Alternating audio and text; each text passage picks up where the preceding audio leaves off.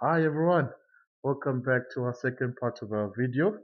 We're still on bending and twisting of shafts, and remember on our last video we were looking at gear systems. These gears were at a straight mounted parallel to each other, and they are at an angle of 90 degrees to each other. Remember, yeah, this driver gear is at an angle of 90 degrees to the horizontal here. So we were looking at those gear systems. Now let's go back and recall what we spoke about. We said that if my driver gear is turning anti-clockwise, since we're working with involute gears, the pressure force which is applied on my driven gear will be applied at an angle of 20 degrees to the line of action. Now my line of action, remember, is always perpendicular to the center line of my two gears. So this is line of action is always perpendicular. Then we said that since I have the pressure force or the normal force, which is acting at an angle of 20 degrees, I can find the two horizontal force and the vertical force. The horizontal force, which is in actual fact my tangential force, this tangential force is always perpendicular to the center of my two gears, always perpendicular.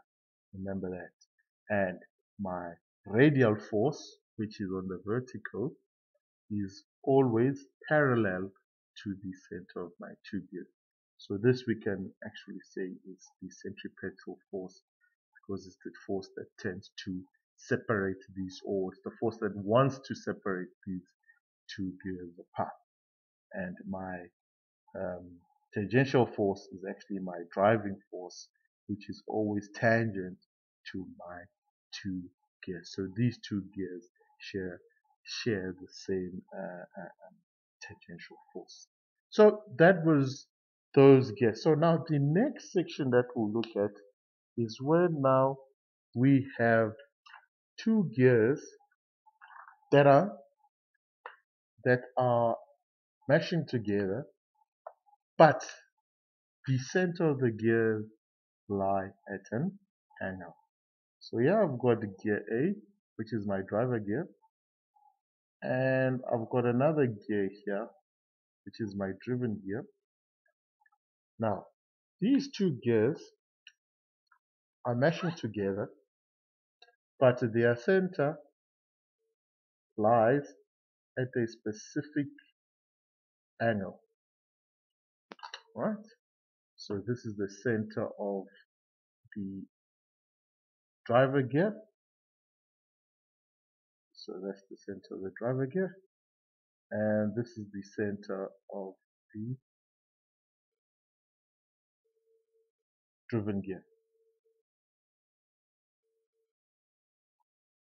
Center there. So my shaft there, and the shaft there. So these two gears are at a specific angle, and let's say this angle right here is at an angle theta.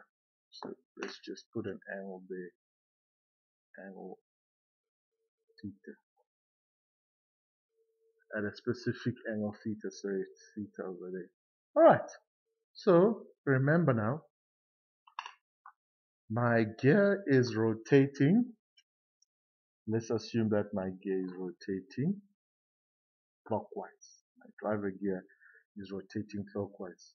We know that the normal force or the pressure force will always act at an angle of 20 degrees to the line of action. That's what I call it. So my line of action, I know that it's at an angle of 90 degrees to the center of my gears. And I know that my pressure force or normal force will act at an angle of 20 degrees. So if this is rotating clockwise, it will act at an angle of 20 degrees going in that direction there.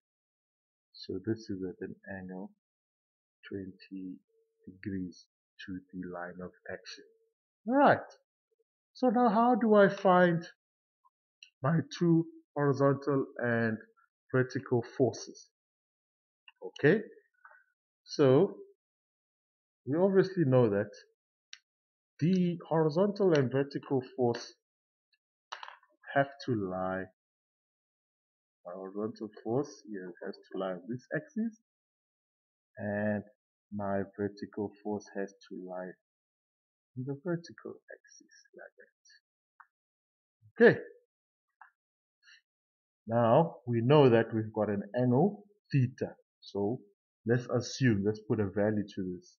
So let's say theta is equals to 30 degrees. So this angle there is 30 degrees, which would make this angle here 30 degrees. So this angle, that angle, the same here. So we've got 30 degrees there. Okay, so if that is 30 degrees, and since my line of action, it is at an angle of 90 degrees here, so this angle here is 90 degrees. Remember, my line of action is always perpendicular to the center of the two gears. I know that from here it's 20 degrees. There is 30 degrees. So this angle right here should be 40 degrees to make 90 degrees. Then again, if we also look at the angle over here, if you consider this angle here, from the horizontal to the vertical there, that angle there is 90 degrees. So it's 40 degrees here, as you can see, it's 40 degrees there, it's 20 degrees here, 20 plus 40 gives you 60, so it would mean that this angle here has to be 30 degrees. So now that I have my normal force, remember this is my Fn, that is Fn. Now Fn is at a total angle of how much? It is at a total angle of 20 plus 30, so there it is 50 degrees. So now I can say that, alright, this is my normal force, and then horizontal force, and then I will have my vertical force. So F horizontal, F vertical. That gives me my two forces, which will obviously be at an angle of 50 degrees. Okay, so let's do another example, just to get into the groove of how this thing actually works. So again, I'm going to draw my two gears. So here's the one gear, and here is the other gear.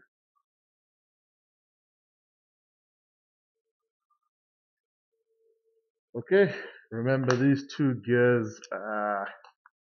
No, it's not a perfect circle, but we'll get it right. Remember, the center of my two gears is at a specific angle. Alright,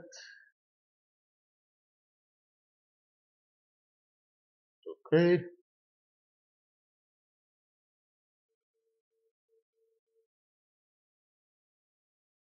Okay, so now instead of this turning clockwise, I'll make it turn anti-clockwise.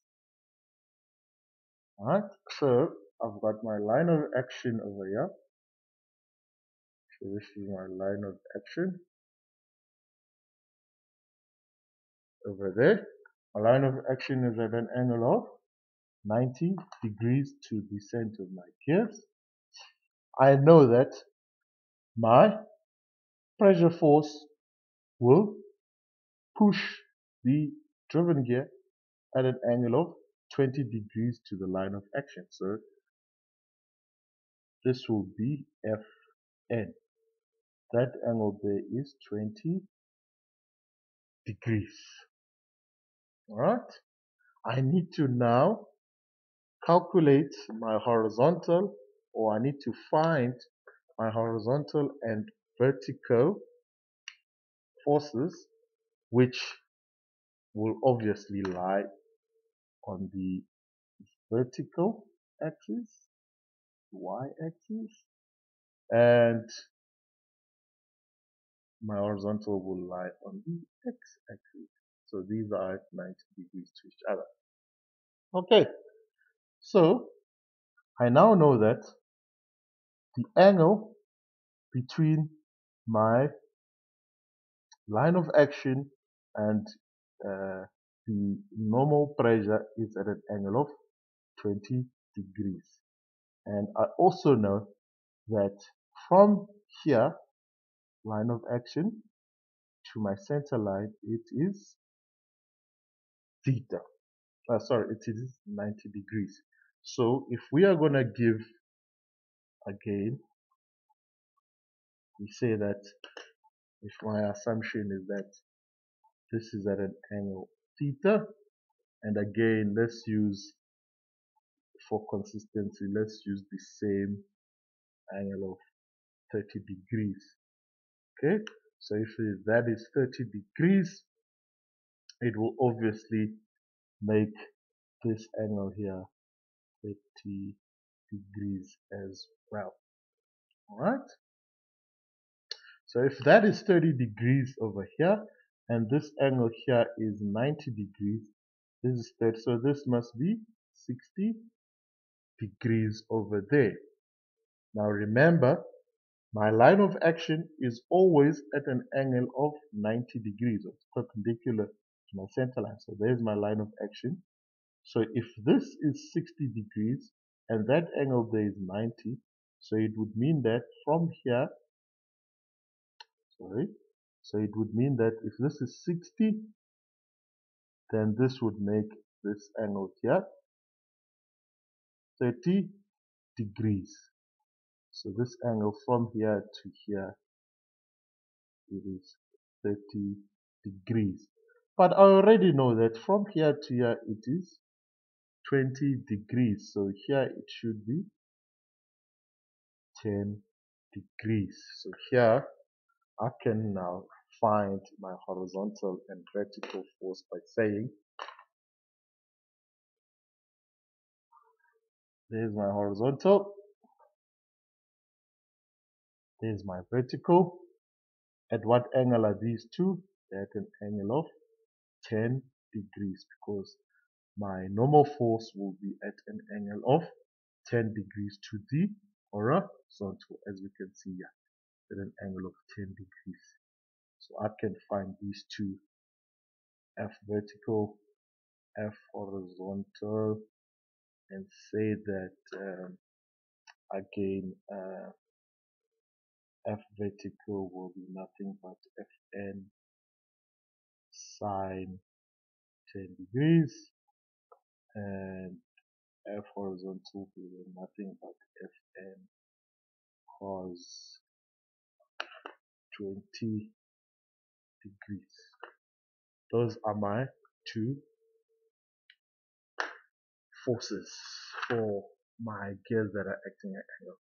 Alright, so on my next video that I'll be recording, we'll be now looking at an actual problem. We'll be solving the actual problem, and we'll be calculating the forces as well as the bending moments that are acting on my shaft, and then finally we'll consider and check which of the components, whether pulley, flywheel, or gears, are causing the maximum bending moment on my shaft, and then we'll obviously design for the maximum bending moment.